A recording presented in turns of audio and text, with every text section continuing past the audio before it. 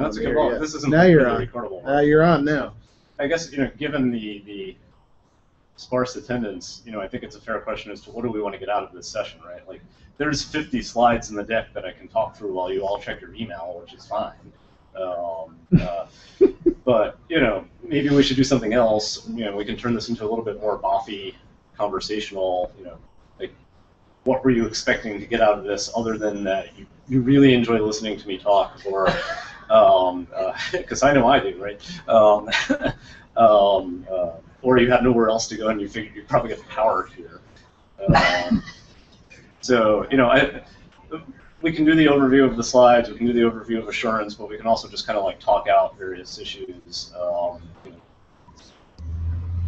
do you guys want to do?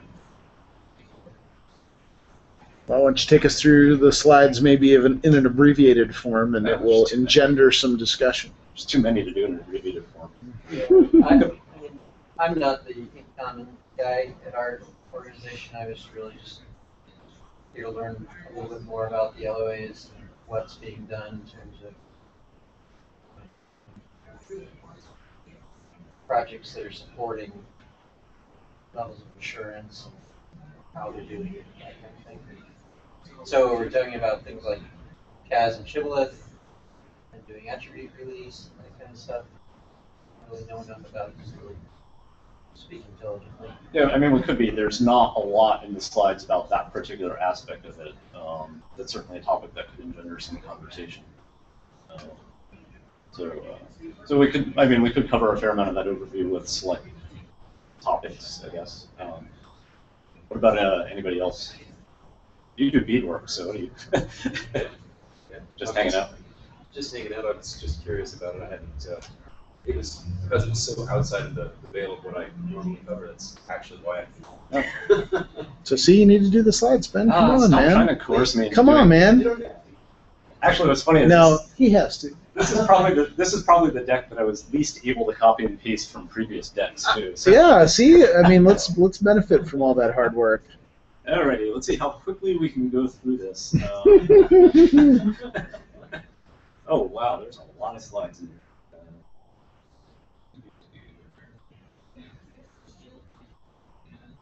Wow. Okay. We'll speed talk through some of them. Maybe what we'll do is we'll. Aaron's taller than I. So you haven't missed much, our late joiners. We've just been pondering what to do with this session, and the consensus seems to be to do a quick run through the slides and perhaps have some conversation after that. The quick run will be a bit of a challenge because of the sheer quantity of the slides. How fast can you click? I can click pretty fast. Actually, I think I can click faster than LibreOffice can render the next slide. You're already 14 minutes into a 45-minute session, too, Ben. My clock says 3.5. So let's talk a little bit about identity assurance. So basically, identity assurance is risk assessment for electronic authentication. How confident you are that the person authenticating is the person you think they are. And there's a lot of business process and agreements that need to happen and assessment of practices, et cetera, around that. But basically, the idea is to align the quality of the credentials with the data that you're accessing and protecting. Now, in higher ed, this could be different types of things. We were talking email. Who cares about email? Well, unless you've got HIPAA-protected data going through it. Maybe you shouldn't be using email for that. But, we could be talking student records or HR records, et cetera, et cetera. The idea behind identity assurance is to come up with some common criteria for identity providers and service providers to make this sort of decision or this for risk assessment around authentication a bit easier.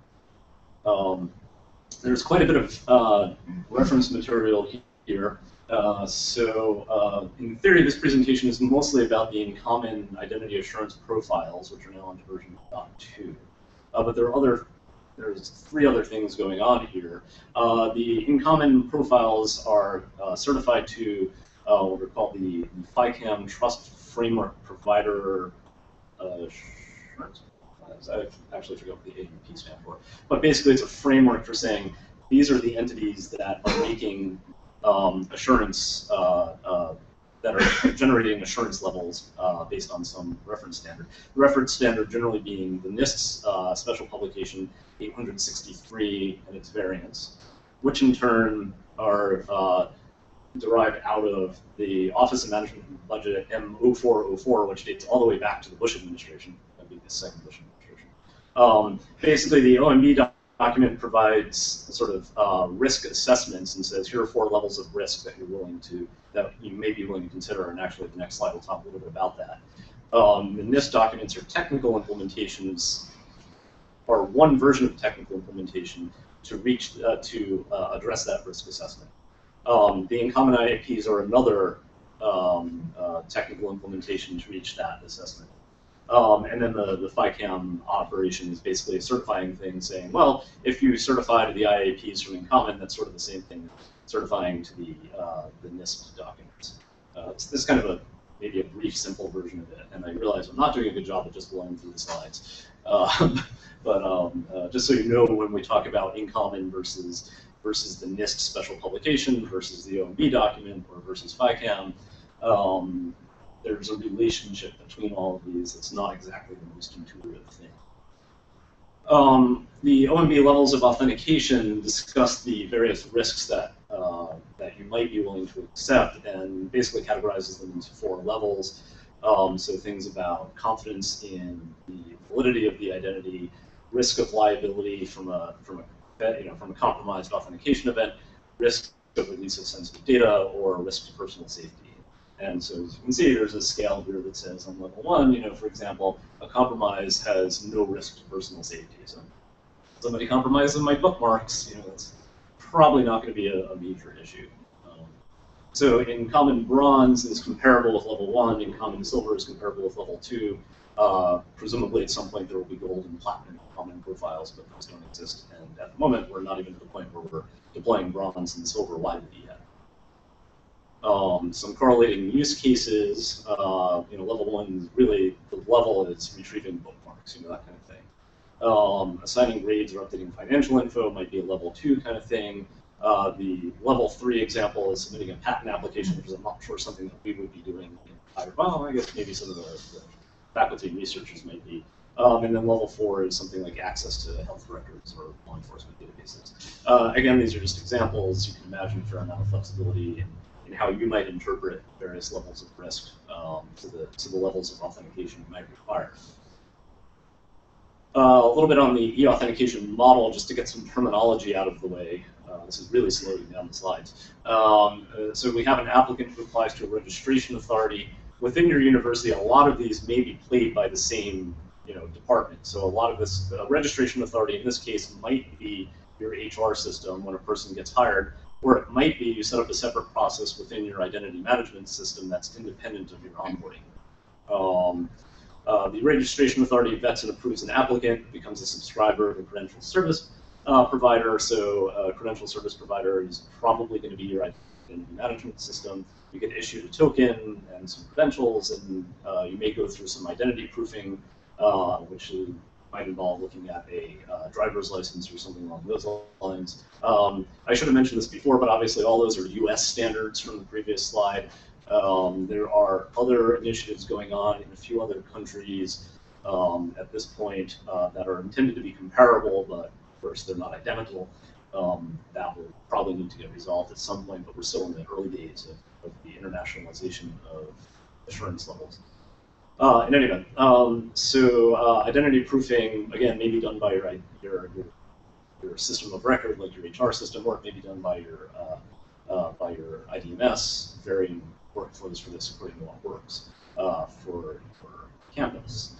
When a subscriber accesses a service, they become a claimant accessing a service provided by a relying party, and their identity is authenticated by a verifier. So your claimant is really the human, the relying party is the application they're trying to access, and the verifier is probably your authentication service run by your identity manager.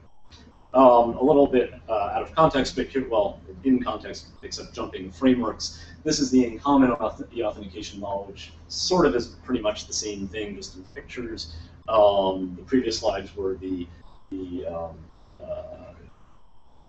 OMB authentication model, I think. But it's sort of the same thing here. In this example, you see the IDMS operations providing attributes and authentication and being the verifier. The registration authority is the scenario of the IDP operator, and so on and so forth. There's a lot of detail on these next slides, which I'll mostly just gloss over. If you're interested, this talks about the different technical requirements at for the various aspects of identity assurance at the various levels, and they come from 863, the NIST document. So for example, for registration at level 1, you can be anonymous. There's no verification. At level 2, there is some verification, which can be a government ID in person, or you can do some remote trickery using government IDs and financial account numbers. And then level 3, you actually need to do verification. So if somebody shows up and gives you a driver's license, you need to query a database to verify that that's a valid driver's license, not just look at it and say, it kind of looks okay. And then level 4, you can't do remote registration anymore, and there's actually a biometric requirement that comes into play. Going through some of the others, tokens, there's a similar progression from where passwords are acceptable up to the point at level 4 where you have to be talking FIPS certified hardware tokens along with your biometrics. The details of this are again in this document, so you can, if you're curious and want to go into the gory underpinnings of this stuff, you can read through those documents.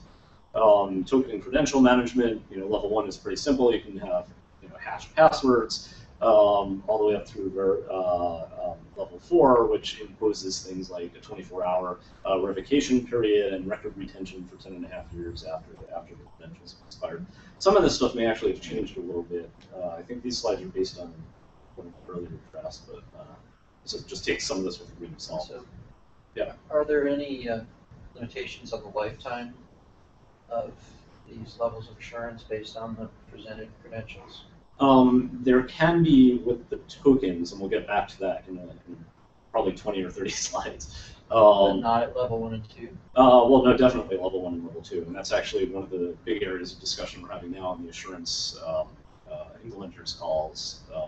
Is that at level 1 and level 2, if you're using passwords, the passwords have to meet certain criteria for likelihood of being compromised, and that in turn implies things like effective lifetimes of those credentials. It's a little bit more complicated than that.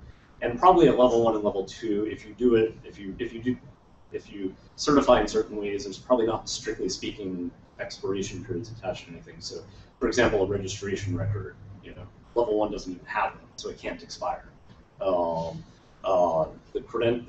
tokens themselves may or may not need to expire depending on how you set up your compliance. We'll come back to that in a minute or two. The authentication process, we'll skip over a little bit because largely we can just say make sure you're using TLS, which I think is something we all know now. So we'll just jump past that. And then assertions again, if you're using standard kind of things like SAML or CAS, SHIB or CAS, you'll be compliant here most of the way of the tree. So the InCommon identity assurance profiles are, as mentioned, a specific implementation that's tailored towards the higher ed community. I think probably most people in here are familiar, but InCommon's a federation of 300 plus and growing higher ed institutions and a couple hundred non-higher ed institutions, so government, nonprofits, et cetera. And the idea is to use federated credentials to facilitate authentication to shared resources. The IAPs were, the InCommon IAPs were approved by the US government, i.e. FICAM, for access to federal services at level 1 and level 2, i.e. if you are an identity provider, you can use the InCommon IAPs to certify to LOA 1 and 2. As of now, Virginia Tech is the only higher ed institution that has done so. And if you go to the FICAM list of certified authentication services, you will see Virginia Tech listed there alongside Google, PayPal, VeriSign, and all these others. Those three are actually certified only for LOA 1 at the moment, and only via OpenID. There's actually just recently I noticed a bunch of LOA4 authorities showed up, including Citibank and some others. That's relatively new. We won't see any LOA4 in higher ed for a while, I think. And now actually the InCommon IAPs are useful for high performance computing. The International Grid Trust Federation has approved their use, if that's a use case you need to worry about. So basically the goal at the moment for bronze and silver though is, we're still going to be using passwords for a while. Let's make them better. And eventually we'll be able to move beyond them. But for now, it's what we got. Compliance is via the Assurance Advisory Committee. Bronze is basically self-asserted. The audit requirement for bronze was dropped. Silver requires an audit that you provide to the advisory committee. I'm going to skip the next picture and jump straight into the factors that go into compliance. So there's business policy and operational factors. I'm not going to read the list because there's one slide for each of these, so we're just going to jump through them. But there's 8 of these factors at a high level that go into compliance.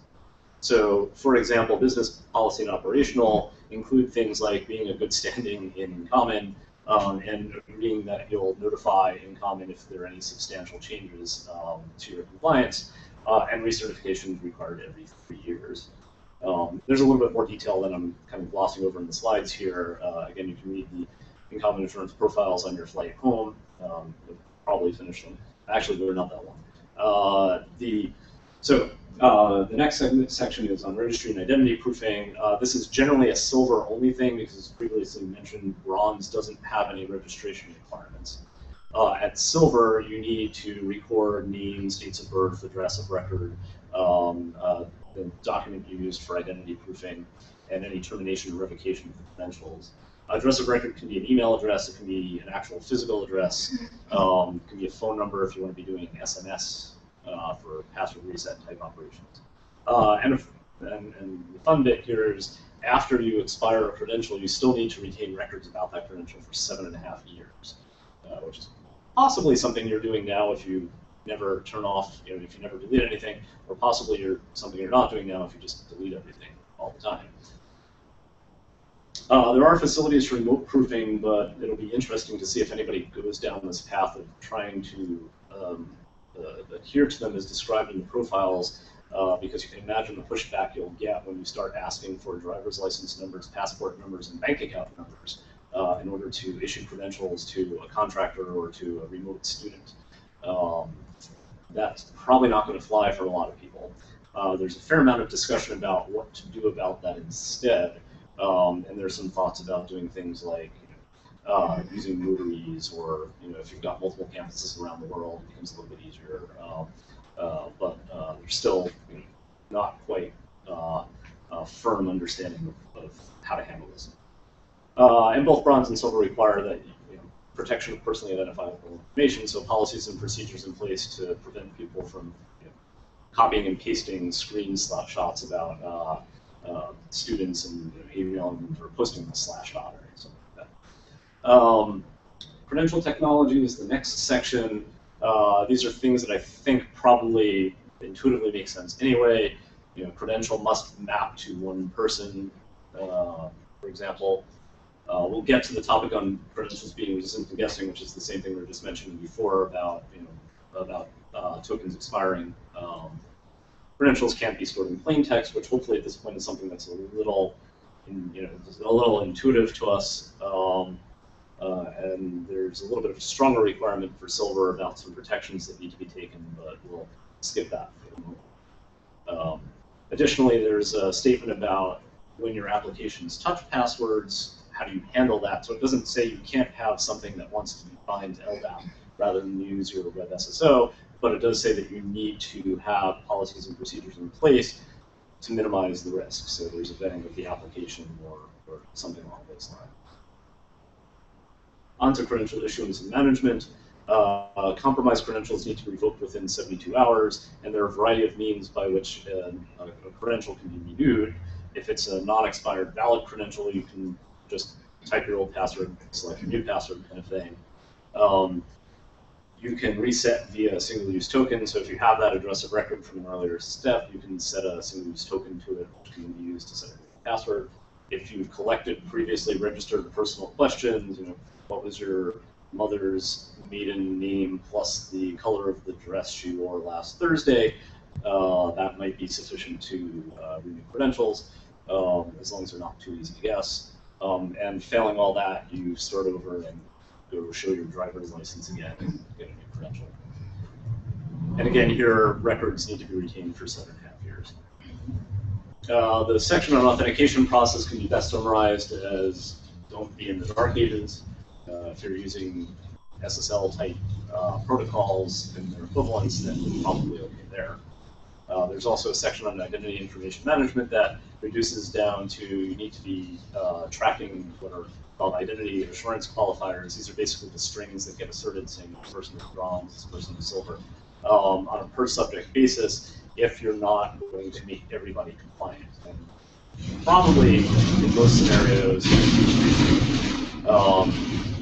you'll be dealing with per subject rather than the entire population of 10,000 people are either all compliant or not compliant. A few more kind of almost self-evident things on assertion content, for example. You can only assert IAQs for those who are eligible, and you can only do it in a cryptographically secure manner, so signed assertion or something like those. There is a section, perhaps one of the more entertaining ones in terms of the potential impact, depending on your relationship with your network admins and sysadmins on the technical environment, which only applies to Silver, but basically says at a very broad level you need to actually have a shop that is maintaining things. So software is up to date on patches. You don't have the ability for just anybody to walk into the machine room, etc. There's not a lot of very specific advice here. Not that you need to be using smart cards with biometric authentication in the machine room, so much as you need to be doing reasonable things, and if your auditor is happy with it, then probably the committee will be happy with it as well. New recently is this concept of alternative means, which is basically the idea that you may want to try to do something that makes sense, but that is not explicitly permitted in the IAPs. And so there's now a mechanism for submitting alternate means to address a particular aspect of the IAPs in a way that may not have originally been thought of. So alternative means can be proposed either before an application or along with it, or by community experts who come up with a reasonable alternative means sort of independent of an application. Once they are approved, they become normative, and anybody can use them. This is a theme that's also being looked at, for example, in Active Directory compliance with technical issues that are shaken out. And actually, on that note, we can talk about a few of the challenges that are starting to emerge. So registration procedures, i.e. how are you collecting the information to comply with the Silver registration requirements. Password policy compliance. This is, again, we'll actually talk in all of these in a little bit more detail. So rather than inventory them now, let me just say this is a sampling not intended to be particularly comprehensive in one way or another, or to say anything in particular about how easy or difficult it is to comply, so much as to say on the discussions that are happening on the list and phone calls, there are certain themes that different campuses are running into. So, for example, on registration procedures, registration might start at your systems of record, but if you don't have a particularly good relationship with your systems of record, you might start registration at your identity management system. That in the former implies a way to link records, so passing pins around or something along those lines. The latter runs into a tricky situation for bronze, where if a person forgets their password and you can't reset it in any way, shape, or form, you almost lose the ability to relink them to their identity, depending on how you set things up. In Silver, this isn't really a problem because one way or another you need to be doing something like verifying an ID. You could do something similar at bronze level as well. There's no reason you can't go beyond what the IAPs require. We talked a little bit already about the remote registration issues. Who's going to want to touch these government and financial IDs? So there's some thoughts about doing things like federated registration. Perhaps you can go walk onto somebody else's campus. Within your own campus, you might have concepts like campus deputies, especially if you have a large campus, rather than trekking all the way over to the help desk. Perhaps you can just go to your departmental administrator who's 3 doors down. Something about notaries, but maybe that's a little bit harder if you're outside of the US for a US compliance. There's a proposal for maybe high definition video conference would be good enough. You can hold up your ID card and smile. Although some initial feedback from auditors is that may not actually be sufficient. The thing here is, with only one school having gone through certification, we don't really know how some of these issues play out. So we're still very much early on in determining what will and will not be sufficient. In the area of password policy compliance, there's a formula for determining the maximum number of permitted valid authentications before you have to invalidate your credential, where silver is the same except for the number that you would end up with as bronze. You can bypass this entirely by going to non-password authentication, but assuming that's not reasonable for one reason or another, you start to worry about things like password entropy, which is basically a calculation based on how long the password is, whether or not you're doing dictionary checks, and whether or not you have composition rules, which are things like you need to have an uppercase character, you need to have a number, you need to have a special character, etc. There's a mechanism for figuring out this the entropy given those various requirements in the 863 document, and there have been various attempts to pull together applications and spreadsheets that you can just kind of tweak to plug in various parameters and see how what your policy is that shakes out. But largely they result in something along the form of X failed authentications, results in a 5-minute lockout, and you have to expire your passwords every Z days. So something like 15 failed attempts at bronze gets you a 10-minute lockout, and every year you have to change your password. And silver, you get a 2-hour lockout instead of a 10-minute lockout. As you can imagine, with all these parameters, there's a fair amount of variation you can get in these policies. Some credential stores support this natively, some don't. So whether or not this makes sense is a combination of what policies are acceptable on your campus, along with what technologies you're using to manage your credentials. We've been discussing option 2 here, which is, well, why don't you just simply count when you hit the maximum number, expire the credential. And the nice side effect of this is if you're actually counting failed attempts, you might notice things like an attack in progress or a misconfigured down client, and you might be able to proactively do something about it. So we've started floating an idea for a failed authentication counter proposal, which is a horrible name. Probably should be the successful failed authentication counter proposal, but that's even worse. We're not very good at naming things here. But basically the idea is, in this particular variation, and we're starting to discuss additional variations here, but the idea is the credential stores report out their failed authentication events to an accumulator. In this scenario, we're thinking syslog is the common theme across all of the credential stores. It doesn't need to be syslog, it just seems like a logical starting point because of that. The syslog accumulator does some filtering and pushes some records into a database, and actually our syslog seems to be a reasonable open source product that can take that responsibility on. And then there's this monitor thing that checks the database periodically and says, oh, well, this person is at their threshold, let me go do something about it. That monitor thing is vaporware at the moment, probably need to do some development there. We can imagine it interacting with your existing infrastructure, so your credential management solutions, or to actually expire the password. You can integrate it with your web SSO, so when someone logs in, they get a message that you've got 1,000 failed authentication attempts, you should call the service desk, or whatever variation of this that you want. So we've had some conversations around this, and it seems to be getting a little bit of traction. If this is something you're interested in, we should actually probably talk about that, or join the assurance list. Does the counter ever get reset when it's successful, or does it continue to go up? On a password change. It goes up otherwise. So even if you have a successful authentication, it stays where it was until you change your password.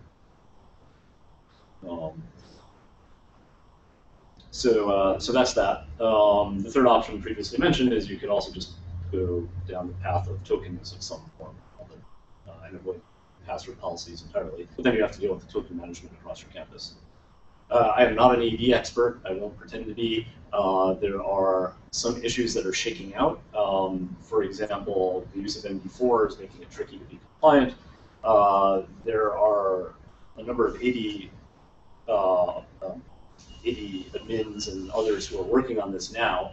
A cookbook was developed, but now there's a little bit more than that,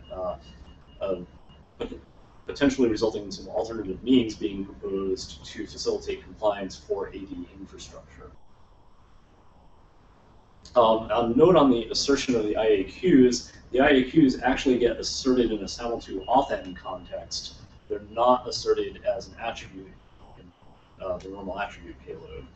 They basically just look like those two URLs on the top, but there's sort of a detail around how they get expressed that needs to be considered.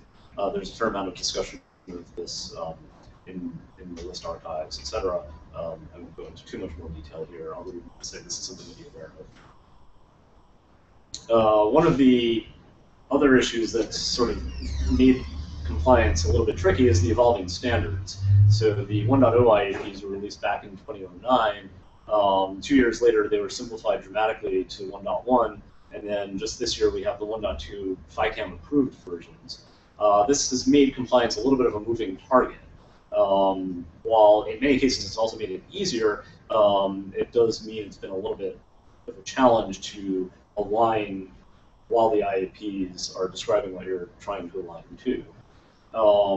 Similarly, alternative means are very much in an early stage right now, and those in turn may make compliance significantly easier down the road, especially for AD and similar types of things.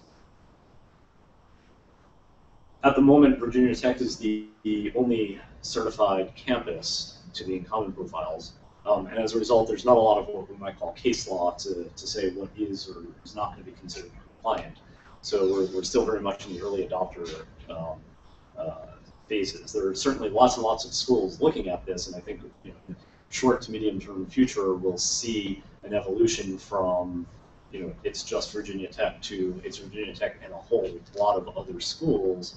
But in the meantime, there's still going to be a number of questions as we try to figure out what exactly will pass for compliance and what won't. That said, there's still a business case to be made here. Compliance indicates a lower risk of compromised credentials. Using community standards can drive improvements even just within your own campus. So you might get more traction by saying, we need to be compliant with this silver thing over here than saying, our really smart sysadmin thinks it's ludicrous that you're still sending passwords over plain text. External references may help in that kind of conversation. Certain research entities are expressing more and more interest in accepting IAQs. CI Logon will now accept IAQs to enable enhanced access to Open Science Grid, for example. And various federal apps are now at LOA1. At this point, though, it doesn't mean you need a university LOA1 credential to get into them, so much as the federal apps are preparing to get to that point. That's pretty much it for the deck. We're strangely back on time. Here's some links. Most of the stuff you can get to eventually via the assurance site. There's the implementers wiki down below as a little bit of a shortcut. The monthly implementers calls are fun conversations around the leading edge of this stuff. If you're thinking of attempting to achieve compliance in the near future, you should probably be on those calls or delegate somebody to be on them. The most recent one actually just happened today, so the next one will happen either July 3rd or probably July 10th, depending on whether or not there's a sense that too many people will be away for the US holiday. And of course, the discussion list. If you don't think you get enough email, you can subscribe to this one. It won't measurably change the amount of email you get, but a lot of, again, the bleeding edge conversations are happening there. That's it for the slide deck. Sorry it took me longer to go through them than I promised. We do have a couple minutes left if there's some questions or conversations that folks are interested in. I got a question. So It's been a while, but I read the InCommon website, and it talked about an auditor being outside the IT department to go through and audit all the processes and procedures on campus. So what kind of person do we need to find to do that? What kind of skill set, and how long should this whole process take? Well, for bronze, you don't need to do that. For silver, you do need to do that. I believe you can use in-house auditors as long as they're not the IT auditor. Right. So if you've got a university audit department. What were the other parts of that question? About how long did it take Virginia Tech, for example, to get through this whole process from start to finish? I actually don't know the answer to that offhand. I don't know if anybody else. Probably 2 years, but we were working on that before we knew it existed. Okay. I guess Virginia Tech? Yeah. Well, that's handy. Or I stole my worship. Okay. Well, actually, since we have a couple minutes, do you want to talk a little bit more broadly about your experience going through certification? I'm more the inward-facing guy than the outward-facing guy as far as this is concerned. You probably want to talk to Jerry Comfort. We're a group. I worked with again group for 6 years. Okay. You know, details I can probably tell you about, but actually for our compliance. Okay. And Mary does, by the way, join the assurance calls pretty regularly, so if folks are interested, she's pretty responsive, I think, either on list or on calls. Anything else? Can we wrap this one up? All right, well, thank you all.